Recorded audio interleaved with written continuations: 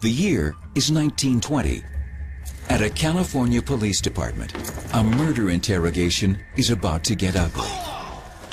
Observing the procedure is a well-educated young cop, John Larson. He's been hired to help modernize the Berkeley police. And he's convinced it's time to stop bouncing bad guys off the walls to make them sing. Larson hated the idea of physical intimidation of suspects. It produced false confessions, it made citizens and suspects resentful. John Larson is no ordinary cop. He's also a medical student with a PhD in physiology and a passion for how science can help solve crime. Larson figures there must be a more civilized way to extract a confession. As a physiologist, he recalls the suspect's physical responses, darting eyes, sweating brow, his shifting body language.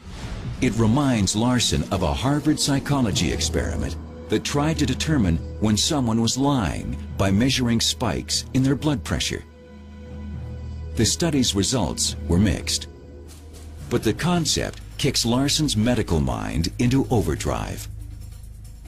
What if he could create a machine that could monitor not just blood pressure, but several physiological responses? The criminal's own body might reveal whether he's telling the truth or not.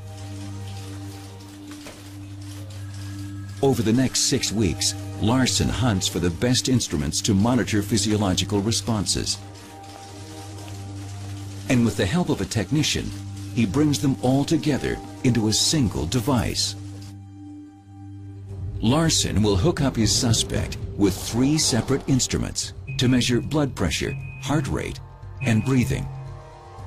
All wired into a central device and connected to 3 needles that pass over a rolling drum of paper. As questions are answered, minute fluctuations in each physiological response will cause the needles to vibrate, recording them in a continuous line. Larson figures the stronger the vibrations, the bigger the chance the suspect is lying.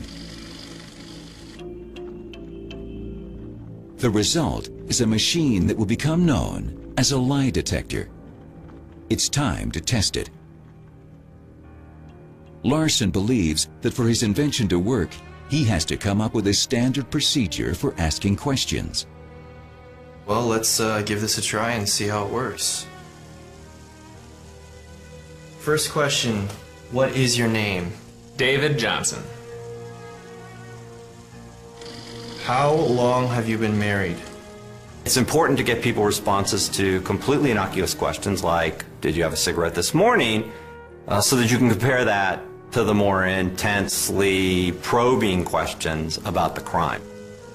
As Larson digs deeper, Have you ever been attracted to another woman other than your wife?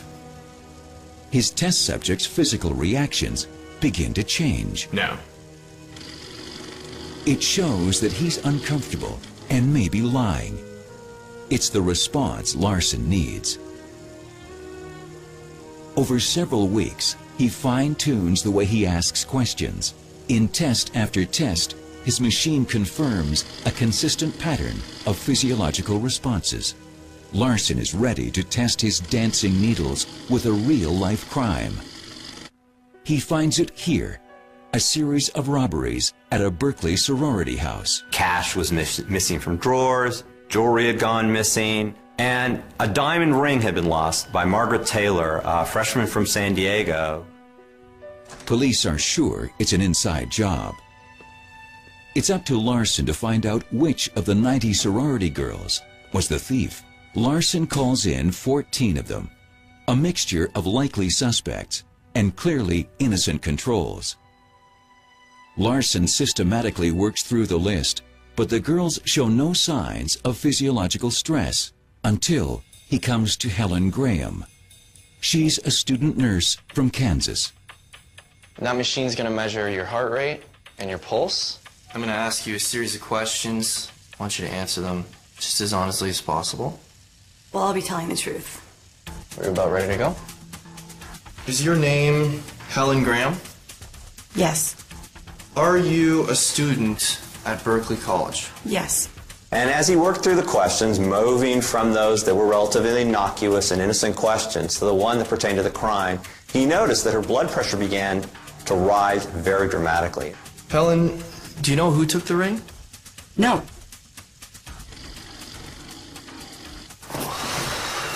Did you take the money, Helen? No.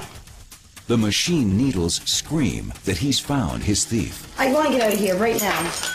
Before Larson can get a confession, Graham explodes in a rage and storms off.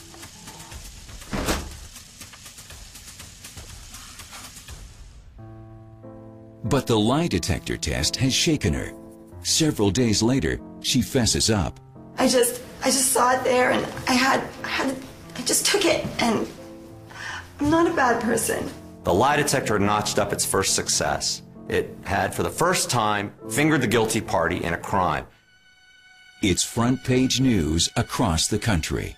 How Larson's test has exposed the thief. But notice right away how it had done so. The lie detector had worked in the College Hall case because it made one of the people feel so guilty that they confessed to the crime. And that is how the lie detector has worked ever since. The lie detector isn't foolproof, so its results are only rarely accepted in court. But its psychological effect is huge and helps investigators bring new information to light. Larson's invention had one other long-lasting effect. Believe it or not, 1 year later, John Larson married Margaret Taylor, the innocent victim of the crime. And that's the honest truth.